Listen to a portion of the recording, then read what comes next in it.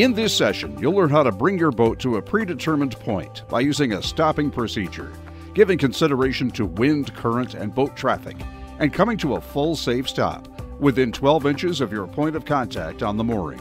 You'll also learn how to arrive at an appropriate shoreline without damaging your propulsion unit. What problems are we trying to avoid? Overrunning the mooring. Approaching a shore not suitable for landing, considering the type of boat and wind, waves, and traffic. Requiring action by someone other than you as the boat operator to avoid a collision.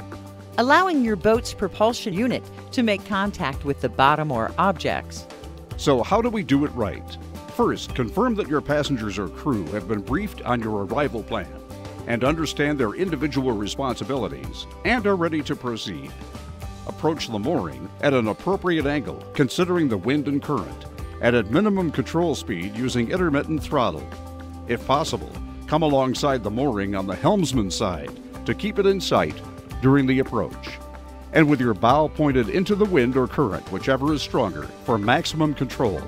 Have your line handler ready at the bow, wearing a life jacket in a safe position with a boat hook, and able to use hand signals to direct the helmsman as needed. When you are approximately 1 boat length away, shift smoothly into neutral to glide forward, and stop within 12 inches of the mooring. In a strong wind or current, use extra power to maintain the boat's position. Shift gently into reverse if needed to stop the boat. Use the boat hook to pick up the mooring pennant or line, and secure it to a bow cleat.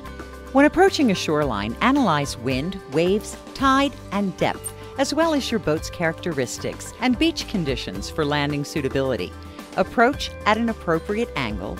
Execute the landing plan using minimum control speed with smooth throttle transitions, shifting into neutral 2 boat lengths from the water's edge to facilitate gliding to the beach.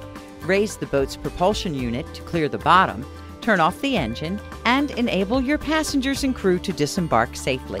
Deploy a beach anchor to secure the boat's position. Monitor weather and tide forecasts to determine whether it's safe to remain ashore. With practice, you'll be able to bring your boat to a predetermined point by using a stopping procedure, giving consideration to wind, current, and boat traffic, and coming to a full safe stop within 12 inches of your point of contact with a mooring. And you'll be able to arrive at an appropriate shoreline without damaging your propulsion unit and ensure the safe disembarking of your passengers and crew and yourself.